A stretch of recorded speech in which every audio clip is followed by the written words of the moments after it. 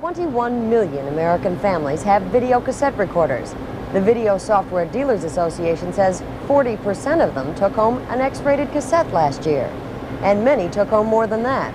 The producers of pornography claim that as many X-cassettes were rented last year as there were votes cast for Ronald Reagan. This year they'll produce 1,700 new movies. That's 10 times the number Hollywood will put out. We have it quiet in the house, please. Shut up! Okay. Godspeed. Come on in. On an otherwise sedate street outside San Francisco, you're on the set of a porn movie in the making. Most Hollywood movies take millions of dollars and months to complete. This one will be made in a day on a budget lower than the cut of the costumes. Okay, and action. $25,000 total. Well, is that a bit more to your liking? Last year, Americans spent $115 million on movies like this. Okay, next one's scene 5. It's shot directly on videotape, and it'll go from this set to your shopping mall's video store in 4 weeks at a profit of 300%. The FBI says the porn business is the third largest source of income for organized crime. At this summer's Chicago Consumer Convention, amidst the explosion of home electronics, the business of video porn was booming. The strongest desires. Once underground, it's now over the counter. More than 50 companies who sell sex on cassette openly display their latest lusty titles and their steamy stars of the little screen. I have to be alone with my stars. These are my stars. These are my life. I gotta shake the hand of a real John Hall. I sell a lot of your product in my distributing, yeah. I've been waiting all morning for you. When I saw the sign that said you won't be until noon, I was so depressed. You look better in person than in your movies. Take a picture? Sure. She is Hezakya, known as the Platinum Princess of Porn. Hey, none of that. I need one more, Jim. I need 2. And he is Harry Reams. His career fizzled after the infamous film Deep Throat, but he's back because of X-cassettes and the ever-expanding number of people who think that porn's place is in the home. I think everybody's fascinated with everyone else's sexuality. Now that the new technology allows us to view others, we, out of curiosity, are becoming voyeurs. Paradise Visuals presents Lost in Space. It's people of all types, businessmen, lawyers, doctors, everything, renting them, a lot of women renting them. We have all our friends in, and we just sort of have a nice little popcorn movie time. That's our newest one that just came out, and it is selling like hotcakes. We don't have to hide to watch them anymore. It's acceptable.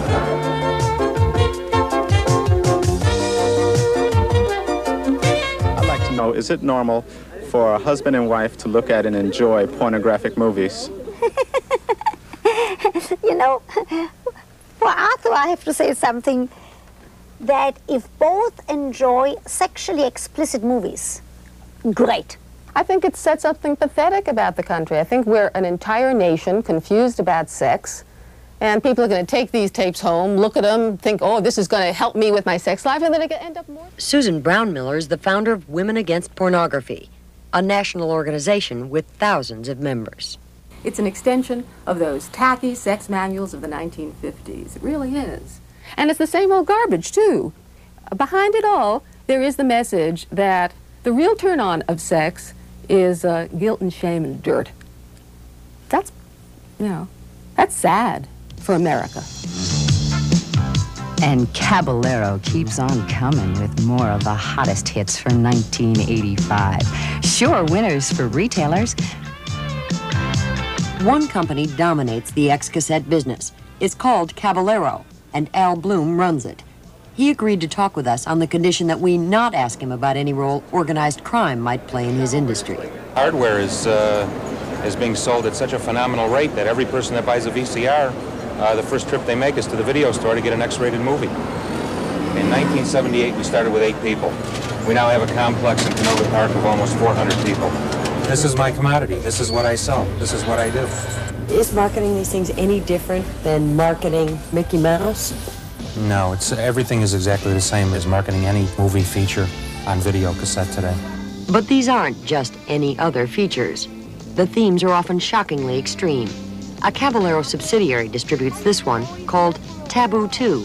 about incest. Can I help you, Mom? Sure. You sure are pretty.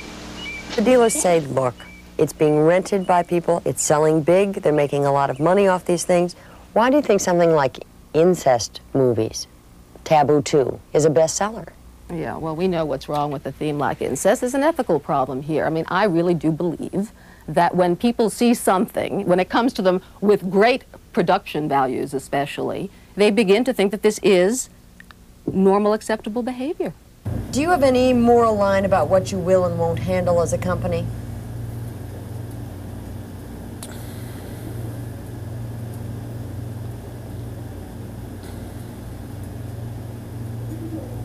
Did you say moral line? Yeah. As I stated before, we are looking to make an appeal to middle America. That's where the appeal is with our company. But what Bloom sells is dividing America down the middle.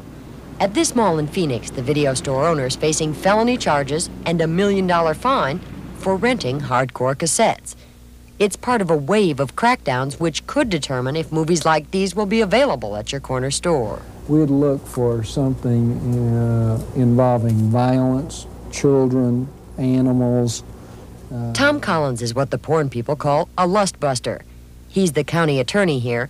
We asked him to walk us through the stories prosecuting to explain where he draws the line between bad taste and legally obscene. Probably the scenes involving the rape of women, insertion of nightsticks, insertion of vegetables in a film where the whole theme of it is mother, son, father, daughter, brother, sister, intercourse. You mean it's all right for me to let my child watch in the family room a video cassette of a man with a chainsaw chopping up 19 bodies and blood shooting everywhere, and he said it's not all right for me to watch sex in the bedroom? Across Phoenix, a coalition of more than 100 stores has been formed to fight the indictment. Sure. Linda Lauer runs it. I don't believe morally there is anything wrong with what we are renting or selling. I can understand that people don't want to see them, and that's fine. That is their choice, and I don't want to see all of them. Would you really like to see these shelves just wiped clean of this stuff? Looking at this, yes. Community, society, we'd be better off if we weren't exploiting women and doing this kind of stuff. We have tried to put romance back into the story so that there's a reason for the sex act, and after the sex act, there is a loving relationship. There is something beyond just wham, bam, thank you, Sam. I've seen a substantial number of these movies, and I definitely do not agree with that. I think in a small percentage of the films there are images of love and equal roles between men and women, but in the majority it remains very much the same. Neil Malamuth is a UCLA psychologist who studied the dangers of pornographic movies. The themes are women are there to serve men. Dominance of men over women is natural and justified, and there clearly is a danger of continuously trying to break into more and more taboo areas, and what was unacceptable a few years ago becoming very acceptable now, and we can see that. I got some outrageous prices for you. Are you going to pass on Marilyn Chambers' Private Fantasies #4? I don't believe you said that. I took home a movie that's coming out with Private Fantasies 4 from Caballero called Blue Ice. It's the best X-rated movie I've ever seen. There is Nazism in this, although it's not negative Nazism. It's they're the bad guys for sure. And there was Helga, half Fraulein, half Fuhrer. Apparently, Nazi group sex fits Caballero's vision of what middle America wants to watch. They had gathered there to perform an experiment using a potent sex drug they had developed. The guinea pig was a peasant girl, stolen from a local convent. No one can convince me that scenes of bondage and mutilation and Nazis and incest has anything to do with good sex, and no one can convince me that this can't have a bad effect on people's heads. Since no one else will salute the porn makers, they gather once a year to reward themselves. Hi there. We did a movie together, she and I, that's nominated tonight. Every Woman Has a Fantasy. What's in the future right now? What do you have? I've got 8 more films to do with Vivid Video, and I'm retiring in December. Welcome to orgy number 9. I'm in love. Ladies and gentlemen, the 9th annual Erotic Film Awards. X marks the spot. And as the self-congratulation goes on, So does the rush to make more XXX tapes. I have one line in this before I come back to do my lines with What's His That's Face. right. If you can aim things out toward this camera here, I mean, I'll be picking them with both. How do you direct the best erotic scene? You get 4 very pretty people and introduce them and say, Action. I thank you from the bottom of my heart, and see you next year. Thank you very much. It's been said that every generation gets the pornography it deserves. If that's true, what do you think this says about our generation? It's an example of the entertainment business and high technology and performance values taking precedence over ethical values, isn't it?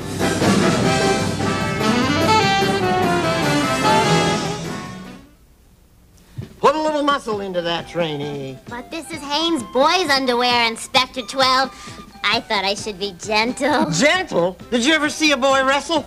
Did you ever see a boy slide into second base? Why, boys are worse than men when it comes to... Every Hanes t-shirt and brief has to pass 11 quality tests and Inspector 12. They don't say Hanes until I say they say Hanes.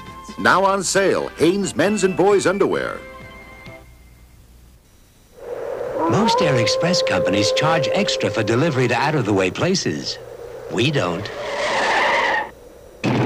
In fact, Federal Express can get your package to just about anybody, overnight. So, if you have something that absolutely, positively has to be somewhere, give us a call.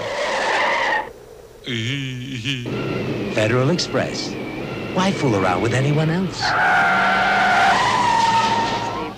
Violence against women is becoming a recurring theme in the movies. It may be selling tickets, but it's also provoking criticism from women's groups and the public in general. This morning, in the first of 2 reports, Pat Collins is here to take a look at that disturbing trend. This report, we want to warn you, is not for children, and it may not be for some adults either. Good morning, Pat. Good morning again, Jane. After my negative review of Body Double and Crimes of Passion a few weeks ago, we had an overwhelmingly supportive response from the audience, and that response prompted, in part, this series. We are not dealing with X-rated pornographic movies, but R-rated movies, like Halloween, Friday the 13th, Dressed to Kill, and the Texas Chainsaw Massacre.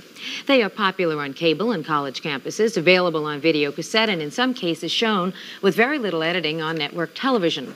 A few are cult films, but others are the work of the so-called respected directors and are considered mainstream entertainment, seen by millions of teenagers who have made them hugely successful at the box office. In the industry, they are called slasher, or slice and dice movies, and in all of them, the principal victims are women who are brutalized, raped, or murdered. Given our broadcast standards, we cannot show you the gory and graphic scenes from these R-rated movies. The scenes we will show you are mild compared to the rest of the movie. And again, our report is not suitable viewing for children.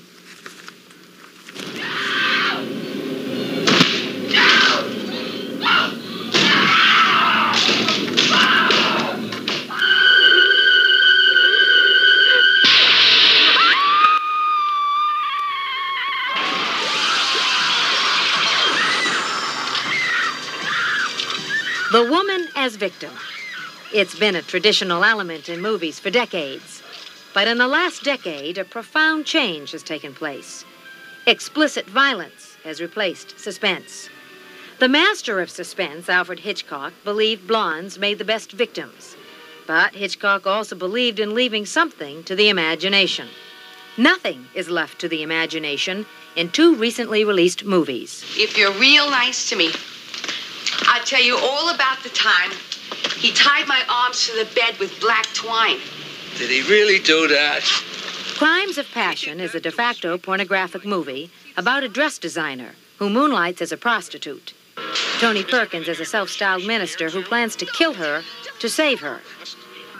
In Body Double, directed by Brian De Palma, 2 women are in jeopardy. A porno movie star named Holly Body and a Beverly Hills millionairess who is killed with an electric drill. The movie's critics say the drill is a phallic symbol.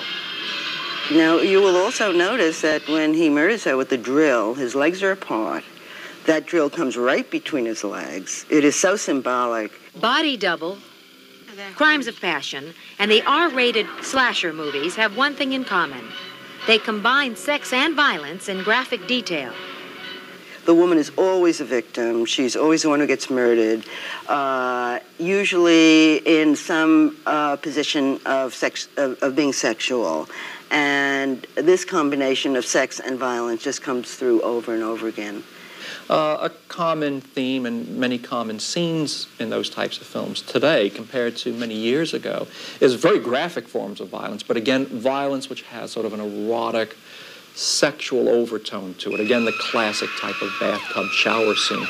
Sort of like Psycho gone astray, I guess. I guess what we've done today compared to maybe 15, 20 years ago is we've opened up the shower curtain, so now we have a very erotic, beautiful scene. But we also see the knife going in and out and in and out, so we have much more graphic violence juxtaposed or associated with that very sensual, erotic scene than we ever had before. The fact that I have a murder in my movie and then there's a pornographic film star, I don't think you can directly tie the sex to the violence, and I think it's a false connection. I think there's a very real connection in women being raped in movies, or raped and killed.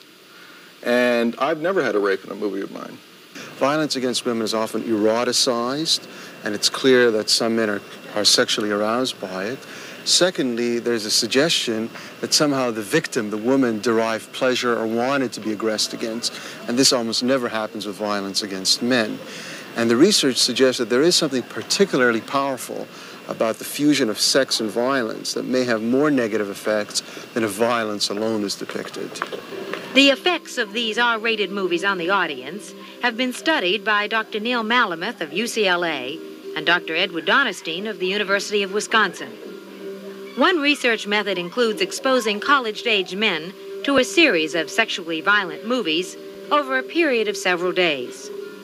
You find that initially people are very bothered by the material. With repeated exposure, however, you begin to find less and less feelings of anxiety, depression, annoyance. And in fact, in some of the subjects we deal with, they begin to enjoy the material. They find it somewhat pleasurable. They become what we call desensitized. They're less bothered with repeated exposure. It may not be the case that a person who's exposed to these kinds of films is going to go and commit an act of violence himself, but as his attitudes change, the way his attitudes may affect his responses to women, his attitudes towards other men, and the way he behaves towards them when he hears that they may have committed an act of violence, all these can change. And in that way, they can affect a social climate that makes acts of violence more acceptable, and therefore acts of violence against women may be more likely to occur. They tend to be a little more accepting of myths about rape and a little more accepting of certain attitudes about violence. Is the defense prepared with its opening statement? In his study, Dr. Donestein followed the movies with a mock rape trial. The young men who had seen these sexually violent films served as members of the jury. After the desensitization, I and most of the people I talked to said that they said she wasn't raped. The desensitization to violence, especially against women, that we saw affected us in the rape trial. We said she wasn't raped. She asked for it. She initiated it.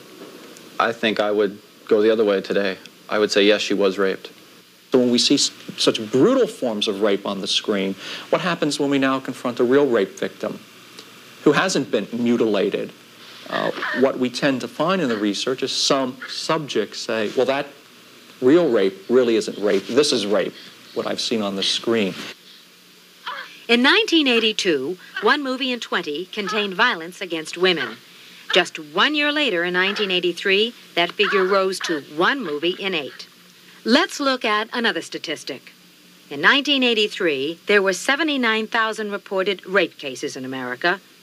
1 in 7 female children is sexually abused by the time she reaches 18, and that's the conservative estimate.